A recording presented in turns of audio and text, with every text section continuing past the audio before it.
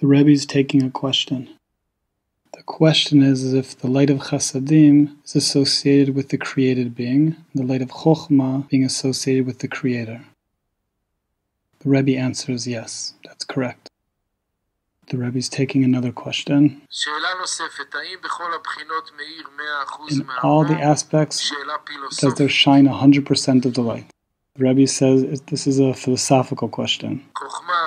In Chochmah, there shines 100% of the light of Chochmah, and Bina 100% of the light of Chasadim. In Zeir Anpin, it's already a small illumination, so only an illumination and not 100%. Another question, does every time that there arouses the desire to give, does it mean that we're in Bina? The Rebbe says, generally speaking, yes. Another question,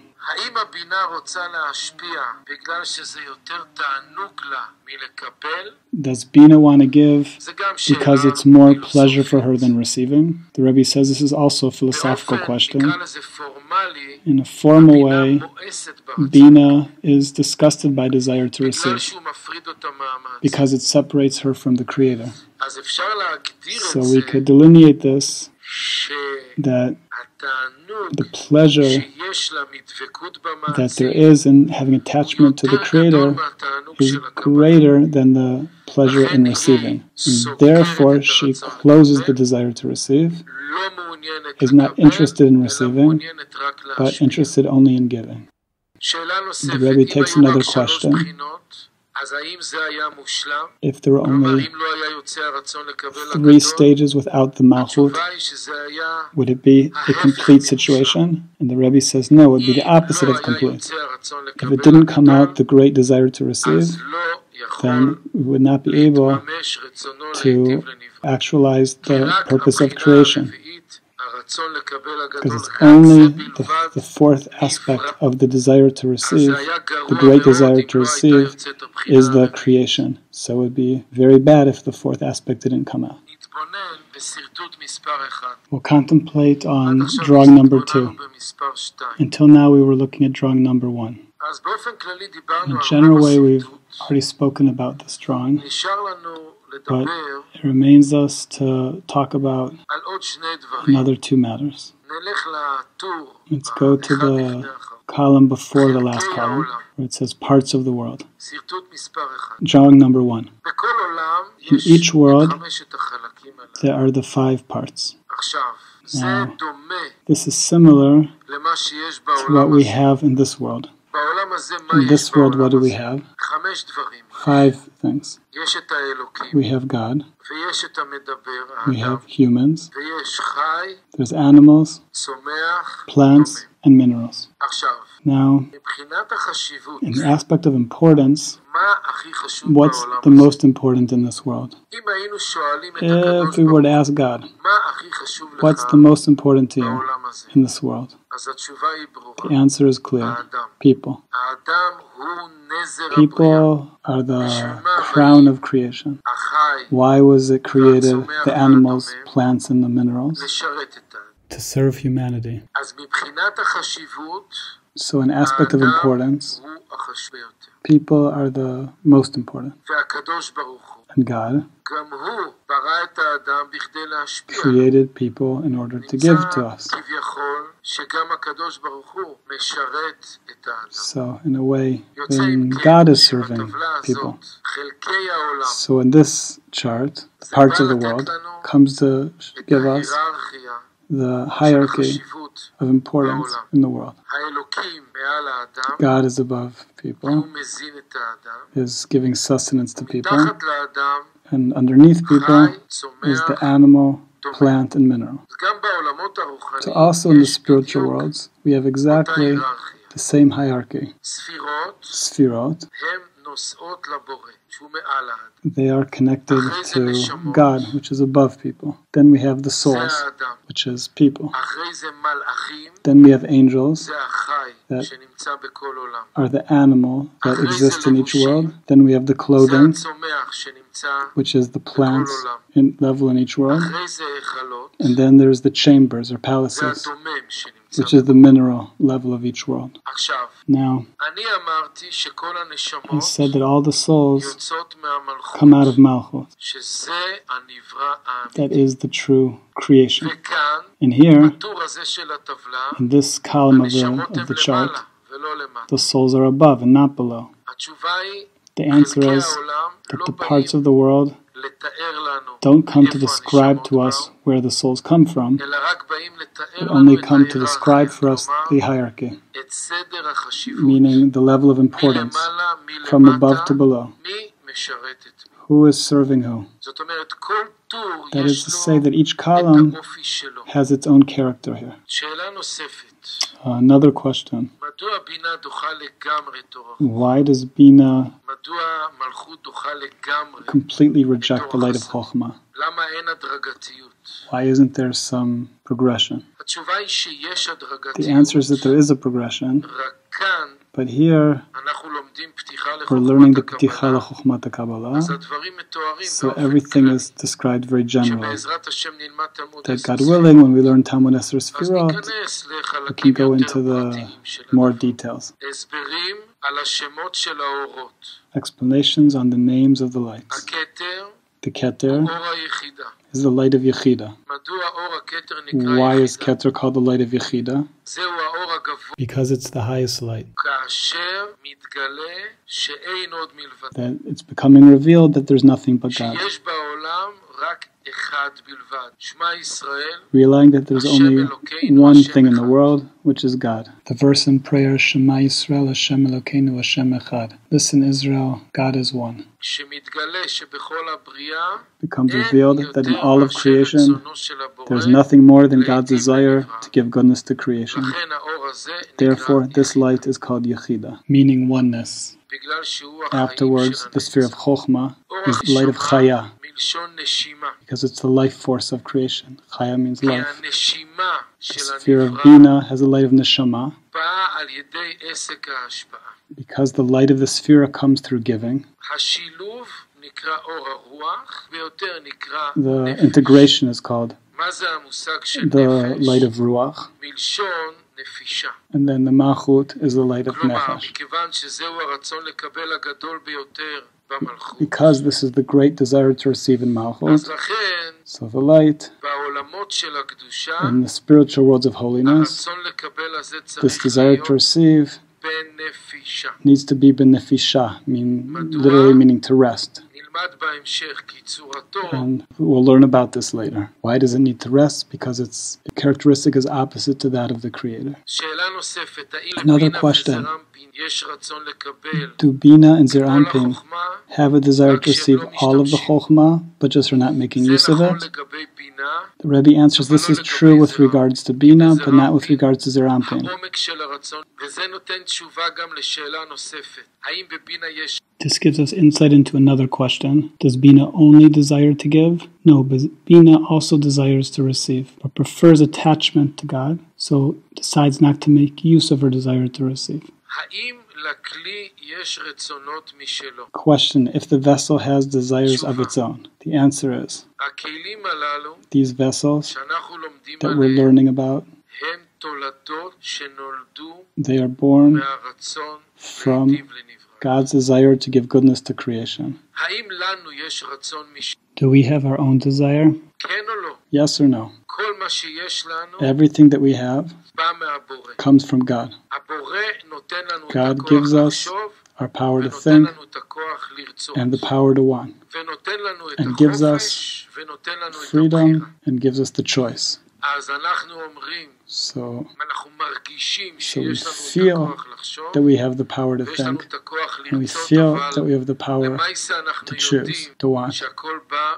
But in actuality, everything comes from God. The desire to give goodness to creation, this is what is creating the entire system. This is that which is pushing all of different nuances in the vessel.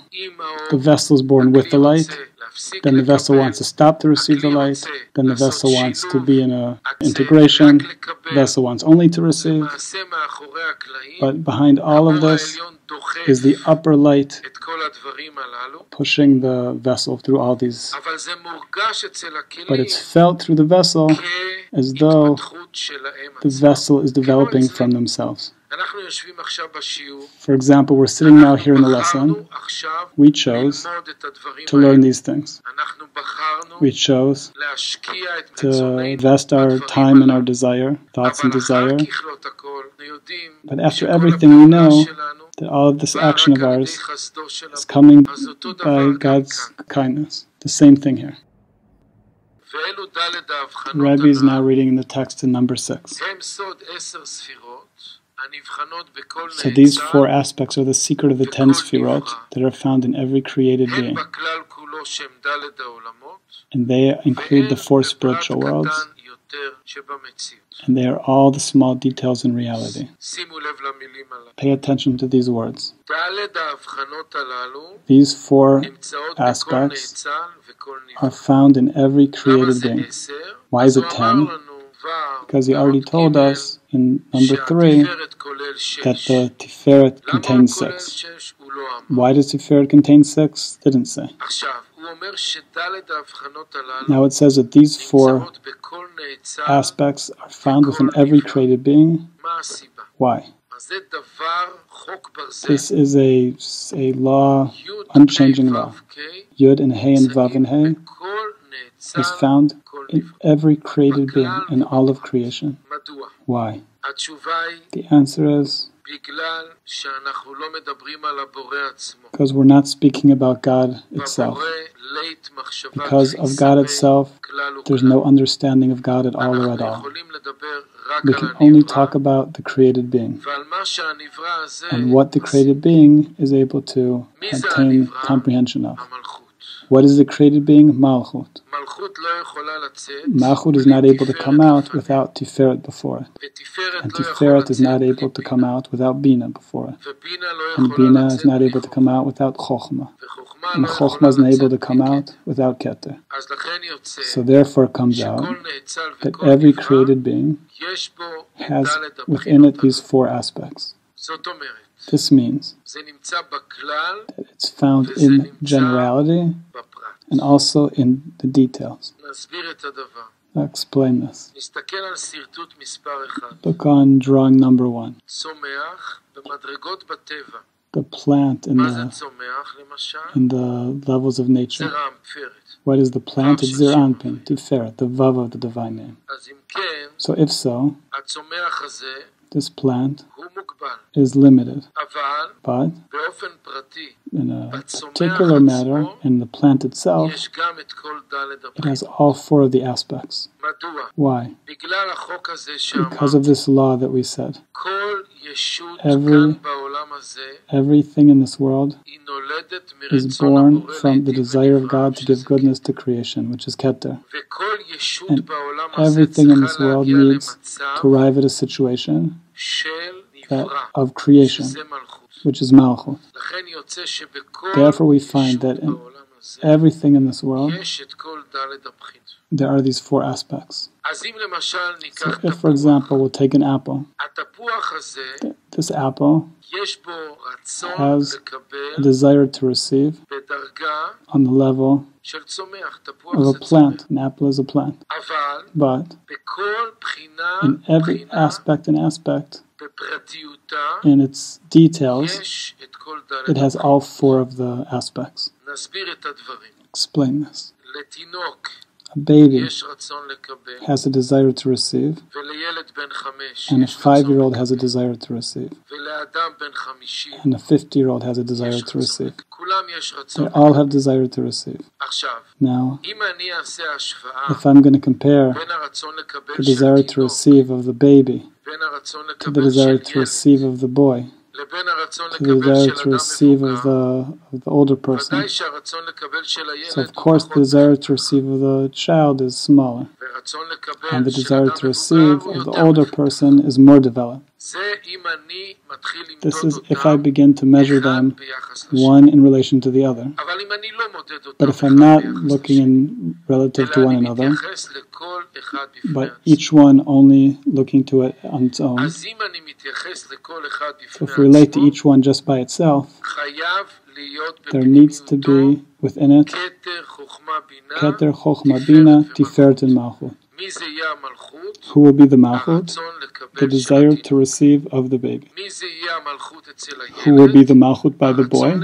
The desire to receive of the boy. The same thing with the older person. The desire to receive in each being is the Malchut of that being. So it's clear that if I make a relationship between them, one to the other, there's difference. But if I'm not relating one to the other, but looking each one as its own, so there's no detail or general aspect that does not have the progression of the four aspects of direct light. Everything begins with God's desire to give goodness to creation, which is called the tip of the Yud, and everything finishes with the desire to receive that is found in that desire to give goodness. And that's what it's talking here in number 6, that these 4 levels are the secret of the 10 Sefirot that are differentiated within every created being. Also, generally, they are the 4 spiritual worlds, and also in every small detail in reality. In everything, there needs to be this progression. This progression is something that is necessary in reality. These ideas are based on some laws. The first law we learned in number 4, that the shining of the light and its disappearing is what makes the vessel fitting for its purpose. There needs to be a shining of the light, and there needs to be a going away of the light. Why does there need to be a shining of the light? Because if there won't be a shining of the light, the vessel won't know what to yearn for. Why does there need to be a disappearing of the light? Because we have a law that the vessel does not yearn for something that it already has. So these are 2 solid laws, unchanging laws. The shining of the light needs to be, otherwise the vessel won't know what to yearn for. And therefore we need the sphere of Chochma. Chochma is born, the vessel with the light. If the vessel is not born with the light, it won't know what to yearn for. Afterwards, the light needs to leave. In Bina, why does the light need to leave? Because the vessel does not yearn for something it already has. So the ore goes away. Afterwards, we have Zir Anpin, which is the integration, something integrating Chochma and Bina. And afterwards comes out the Malchut, which is the desire to receive in its maximum measure. Therefore, every one of these stages is necessary. Otherwise, it would not be created the desire to receive in its maximum manner. I hope that you understand this properly. It's very important that this will be completely clear. That why it's necessary for these 4 aspects. It needs to be clear. Why isn't Malchut created directly from Bina? Why doesn't the desire to receive come directly from the Bina? Because we need progression. First of all, the progression is for our own benefit. There can't be that Bina that's interested in giving will suddenly be interested only in receiving. There needs to be a middle stage. That's half desire to give and half desire to receive. And afterwards we can come out the great desire to receive. So we need to understand that everything that we take, doesn't matter what, whether it's a plant in the courtyard, or it's a cat, or it's a person. Everyone has a desire to receive, and the desire to receive can come out only by this progression. Therefore, we have the 4 letters of the divine name Yud and He and Vav and He in every aspect.